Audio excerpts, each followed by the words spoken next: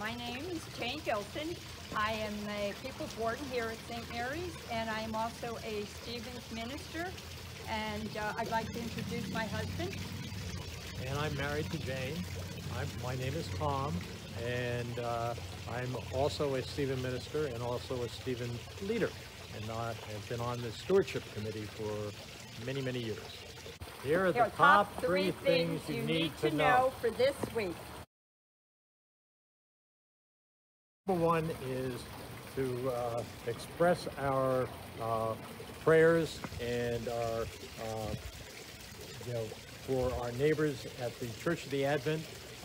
Their priest, Paul Collins, unexpectedly died of a heart attack this past week, and so we want to ask for prayers for him and for his parish, and anybody who would like to express their condolences could send a card or otherwise contact the Church of the Advent. Number 2 for this week.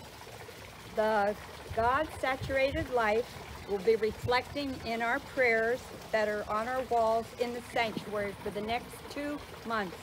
Starting next weekend, you will see colorful prayer lines that will be hanging along the wall with clothespins. Your job is to create prayers at home and get creative. We suggest creating little fish to fill the theme of saturation, and since of course it is the symbol of Jesus' followers. But you can also write your prayers on hearts or any design that speaks to you. We want to create a sea of prayers so that by the time of Advent, we will be flooded in prayers. When you come to church, also take time for pray over those petitions and the thanksgivings that are hanging on the wall. If you do not feel comfortable hanging them on the wall, send them to the church and we'll take care of it for you.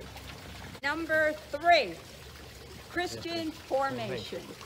Go ahead, dear. Well, we announced today that through the generosity of a number of parishioners, the funding exists for the Director of Christian Formation, and that position will start beginning of February, and the specific individual will be announced the end of this month. And we are so excited to have her coming. Since we've been sort of sheltered from all of our young children's religion, this will be a great start for the new year, God willing. Those are the top 3 things you need to know. Bye. Have a good day. God bless.